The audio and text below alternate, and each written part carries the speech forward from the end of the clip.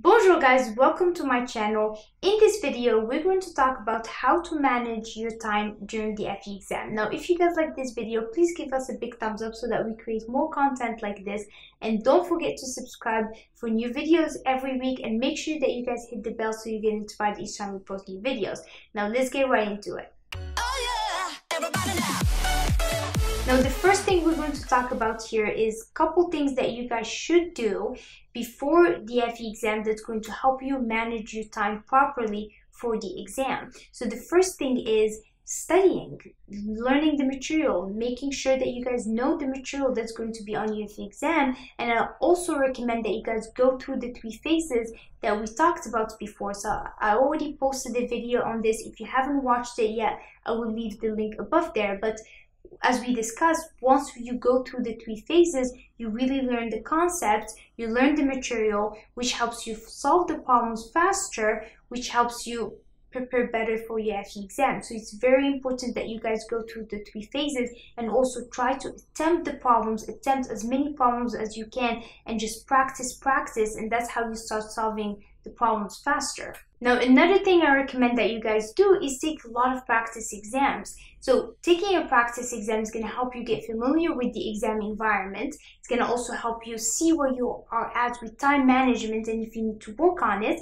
And then also you're going to see weaknesses, you're going to learn from your mistakes, you're going to close any gaps. So if there's any concept that you missed while studying, you might get it during the practice exam. So it's very important that you guys take practice exams. And the last thing is confidence. I really recommend that you guys work on your confidence, because that's going to really help you not doubt yourself and just power through the exam and just confidently answer the questions. Now, if you guys want a video on how to be confident during the FE exam, let me know in the comments below.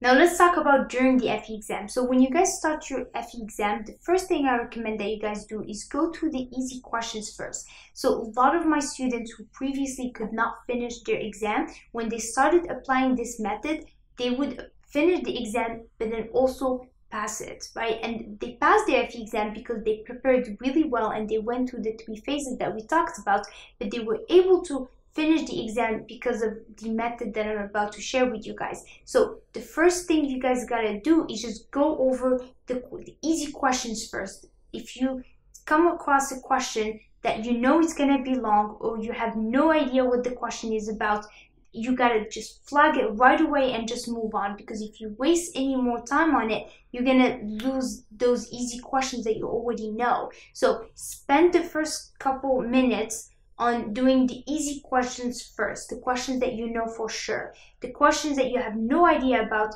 flag them. And the questions that are long but you have an idea about them, also flag them and just come back to them later. Also in your booklet, so when you go to the exam, they give you a booklet, you can write down the questions that you might know, so that way you can differentiate between the ones that you might know versus the ones that you have no idea about, okay? So then, once you're done with the easy questions, then you're gonna go back to the questions that you might know. They're long, but you might know them. So tackle those first, and then tackle the hard questions. And then another thing I would like to add is that sometimes what happens is that we might start solving an easy question and we might not be getting the answer that are in the multiple choice, or we might just get stuck and then we get frustrated and we start spiraling and we're like, this is an easy question, how am I not getting this easy question?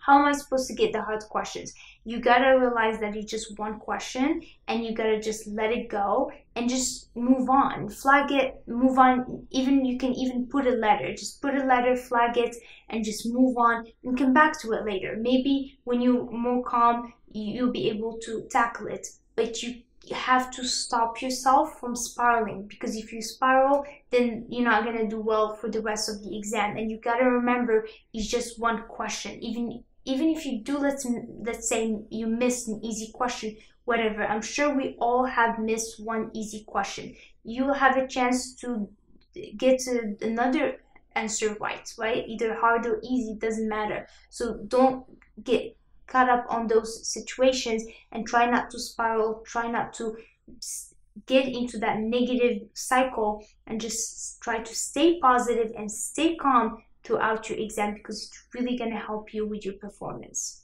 So that's it guys for today's video. Let me know what you guys think of this video in the comments below, and if you guys like this video, don't forget to give us a big thumbs up. Make sure that you guys share it with your friends who might find it helpful, and don't forget to subscribe for new videos every week. Thank you guys for watching. Good luck with your studying, and I will see you soon. À la prochaine.